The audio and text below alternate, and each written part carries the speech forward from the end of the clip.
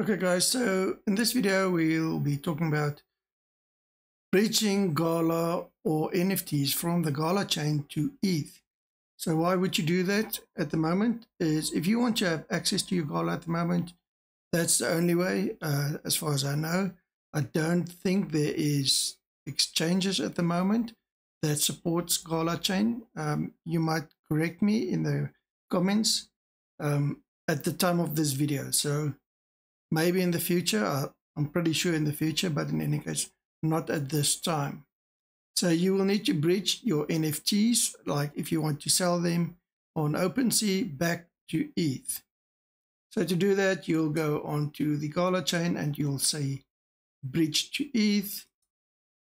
And then you will note there is a gas fee of 753 at the moment. Now this might change on a daily basis based on the value of Gala token. They've pegged it to around about $20 per transaction. So if you look at Gala for argument's sake, and you look 753, you will note that's around $20, $19.815 to do that bridge. So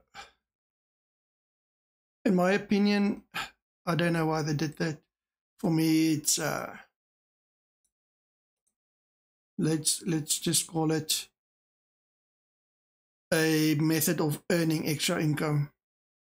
Let's put it nicely, because the argument is it's set so high to make sure that it goes through and to compensate for any ETH gas fees.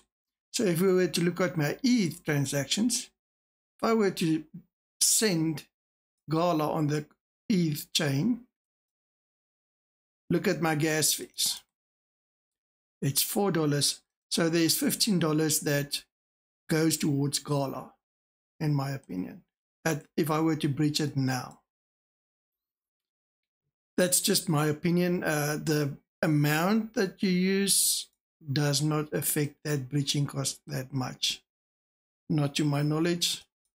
In any case, so that's the crux of how you do it. So if you would like to bridge, it's quite easy. Like I said, just prepared for the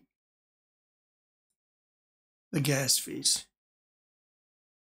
And the reason at this stage I'm thinking of actually doing it is there's talk in the future of making a mint limit and penalizing you for withdrawing more than a certain amount of Gala. So it's unconfirmed. So at this stage, it's just speculation in my opinion, but we'll wait for confirmation on whatever happens. Thank you for watching, like and subscribe.